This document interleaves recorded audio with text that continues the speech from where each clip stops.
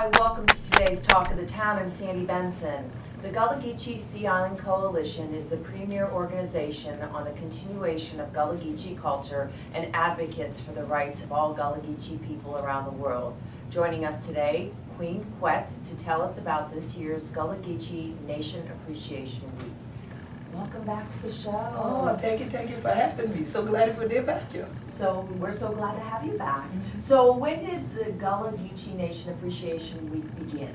It actually began 4 years ago, and it started off in the city of Charleston and has expanded since to our county, then the entire coast of South Carolina last year, and this year throughout the entire Gullah Geechee Nation from North Carolina all the way to Florida. And that's down in the Jacksonville area. Yes, correct? actually Nassau County gave a proclamation last week, and so Jacksonville is just south of there in Duval County, so yes, all the way through. So we have a proclamation here. Tell us a little bit about that. This one is actually the proclamation from the island of Hilton Head. Okay. So they just presented theirs last week also, and this is the third year that the island of Hilton Head has been participating in Gullah Geechee Nation Appreciation Week. And so Gullah Geechee Nation Appreciation Week, what all is part of the week? Well, this year we've had a wonderful slate of events. We started off last Saturday at Skeeter Beach, which is up in Charleston County. Last night we had the Beaufort County Council meeting, proclamation, and dedication. Tonight we're in Colleton County. We're going to be at the Colleton County Museum and Farmers Market at 7. And then on Thursday evening this week, we'll be at MJ's Soul Food on St. Helena Island. That is a Gullah Geechee owned business. Right. And so at 6 o'clock we're going to have crafts and music and Gullah Geechee presentations, and everything. Is going to be a big party for everybody who's in Beaufort County to come out to.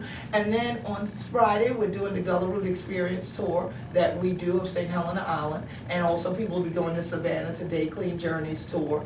And then on Saturday we'll culminate everything at Riceboro, Georgia, at a place called Geechee Kunda with our Gullah Geechee Nation International Music and Movement Festival. So let's talk a little bit about the Music and Movement Festival. It's actually held. Oh, every year we have a different venue. Okay. On even years, we're in Charleston, downtown Charleston, and we're at the Charleston Maritime Center, right next to Arrival Square, where we're building the International African American Museum. But on the odd numbered years like this one, right, we moved to a different part of the Gullah Geechee Nation or the African diaspora. So that's why this year we're going into Georgia. And then the following year after, we'll probably be going back down to Florida. So we like to move around or even take it out of the country. We've gone to the Bahamas and other places in the past to connect people to our traditions. And what is the theme for this year?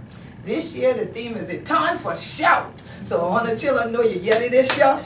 Like this shout, yeah. See, we did in the chair, so we can't really show them how to shout that well. But that's how we get going. So this year the theme is "It's Time for Shout." And it truly is a shouting time for us because there's been so many blessings with all these proclamations and so many people participating. Right.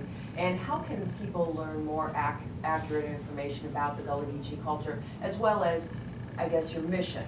Yes, well, if they go to GullahGeecheeNation.com, they can find all kinds of links there. They give you historical background as well as relevant things of today, events, restaurants, businesses that are all native Gullah Geechee owned and operated.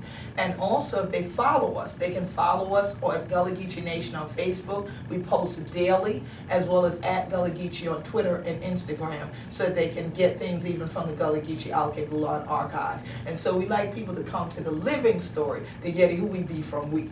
And how do you feel this this week and the participation in this week? What do you think it does for the growth of the Gullah Geechee Nation? It helps tremendously with the growth of the Gullah Geechee Nation because we have an opportunity for people who want to really know who we are and what our story is to come to us and hear it directly from those who live the culture and tradition, so they can go home and to different places and share it, and even the classrooms and share it. It also helps economically because it brings people to places and spaces that are Gullah Geechee owned and operated, and helps people to contribute financially. That way we can sustain these businesses, sustain the land ownership, and sustain the tradition. Quet, thank you so much, and thank you for joining us today. Thank you. So we hope you want to come out and join me and shout a little while for truth. All right. Shout for truth. All right, there we go. And we'll be right back with Talk of the Town.